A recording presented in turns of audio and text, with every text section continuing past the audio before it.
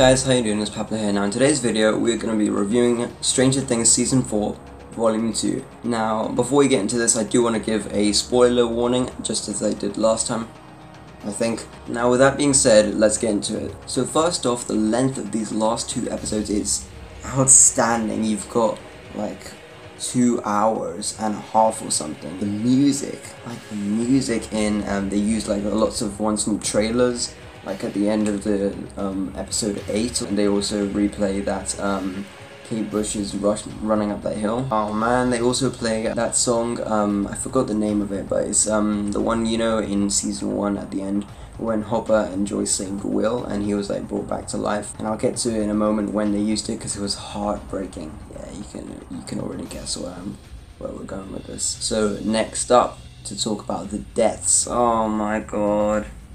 Last season we lost Billy, and I actually did feel sorry for him because, you know, his character, he was a jerk. It was all kind of like influenced by his abusive dad, so you can't really blame him as much, you know, so that's why I do, you know, sympathize with his character. Bob, yeah, he was a nice guy, but he was just, you know, he wasn't the most relatable character or things like that. It's sad, his death was still sad, don't get me wrong. Oh man, this season, I ain't crying, okay? You know, when people were gonna like, you know, like Vecna was breaking everyone's bones and stuff, I had a feeling one of our main characters was gonna get severely injured. Not killed, because they're not gonna kill him off just like that, you know?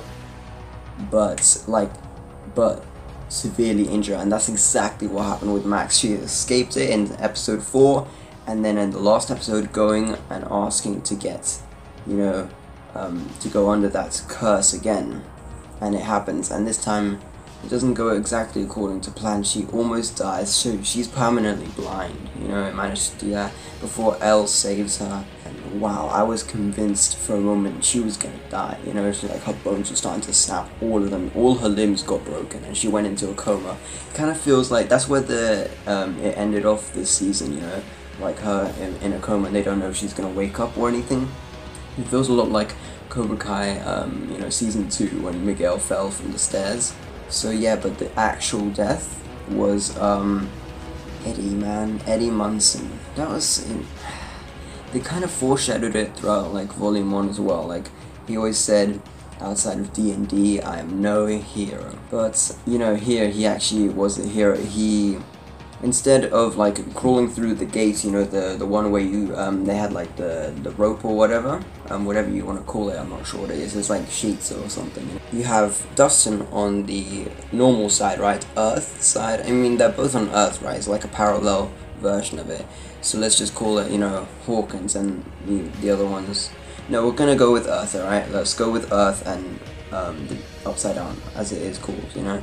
So he's like on the normal side Earth, so Eddie's on the Upside Down, and the Demobats are like breaking through the door of his, you know, trailer or caravan, and instead of going up there and then following them and like leading them into Hawkins, right, to kill so many people, it's a swarm, you've seen it in the trailers and the clips and, you know, everything, and instead of like risking the lives of several people in Hawkins who are trying to kill him, instead, he cuts the rope with the spear he has, so nobody can come into the Upside Down from there. And he runs out on goes out on his bike and has the swarm chasing him. And eventually, when they knock him off it, instead of running and probably getting killed in a chase, then he stops and decides to fight and go out swinging, you know.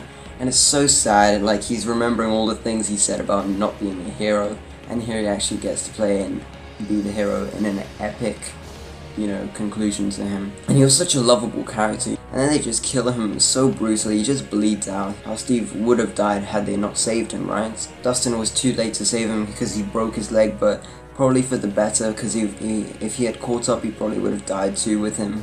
It's just sad, man. Really sad for him, because he was such a lovable character, you know.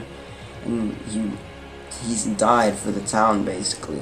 He died for Hawkins, who didn't care about him.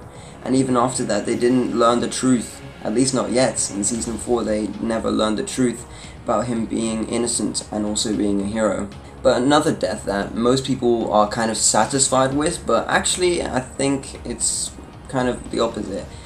So Jason dies. So after Max, right, she is killed that almost, you know, her heart stops for a minute or something. Yeah, that's what Luca says. So she died for a minute, and there were 4 kills from in that type of way from Vecna, right? You have Chrissy, you have Fred, and you have Patrick, and then her. Even though she lived, she died clinically for a minute, and that's all it took for this thing. So they mention in like episode 8 or something, 4 chimes, 4 gates are being made, and 4 kills. 4 seasons. So there's something going up here. Once the 4th kill was made, then was the 4th gate, and then they all intercepted. You have the lake one meeting with the road and the trailer. They all intercepted in like the center of the town, somewhere like that. And it was like a huge shockwave. It looked like lava, and the one coming from the house, it ripped through Patrick because he had got knocked out by Lucas. And when he was just coming to, all he saw is like this thing start to form, and it actually rips through. You'd think it would just go under him, but no, like the vines actually move through him, blackness spreads around him like charred almost, and he's alive and everything. He's still alive, and you can see his ribs start to go, and they just casually pan just past him as you can hear a scream echo. It's very disturbing. It's spine chilling. And I think he didn't deserve it, though most people would say he does, because, you know, he was kind of an antagonist.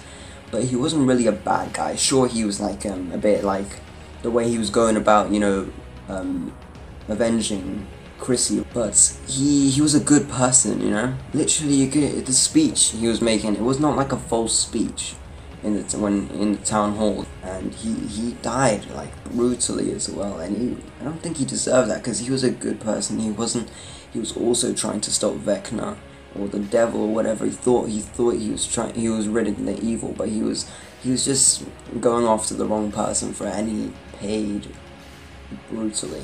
So now on to another death that I also feel a bit mixed about. It's generally not a sad death, but others could feel weird because it's like a big character, right?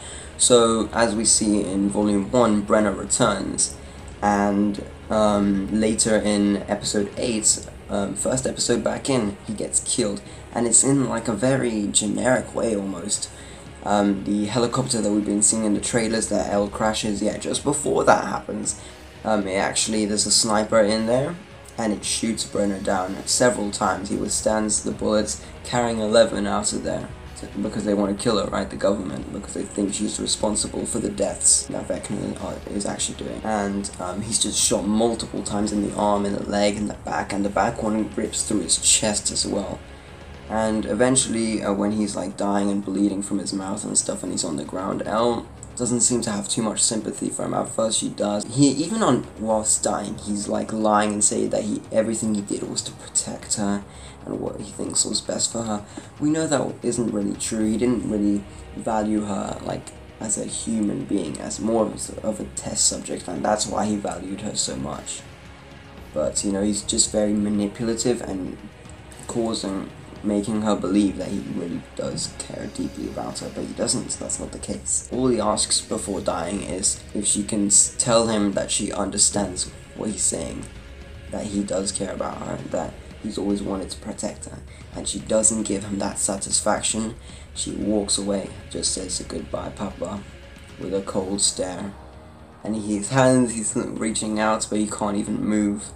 They just drive away in that Argyle's van. He just slowly dies, and it's a bit harsh, isn't it, even for Brenner? So yeah, we just killed him off like that, and it's just, alright, cool. The ending is quite crazy. It's like, you know, the end of the world now, like really end of the world.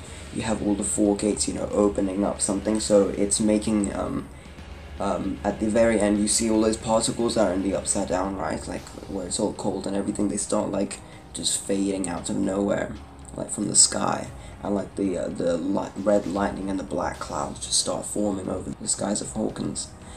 And, yeah, that's basically where we leave off. It's like a bit of a cliffhanger-ish, but it's basically just giving us the idea that Hawkins, the world, is no longer safe, it's no longer alone. The upside down dimension has bled into ours. So yeah, there is definitely lots to talk about. I don't know if I'll do like breakdowns and theories. I mean, it's not like dedication stuff, you know, like to like Jurassic franchise stuff and Camp Cretaceous I gotta talk about in Season 5. That's the end of this review. Thank you guys so much for watching, and if you're new to the channel, hit the subscribe button, hit the notification bell so you never miss another video. With that being said, I'll see you guys next time.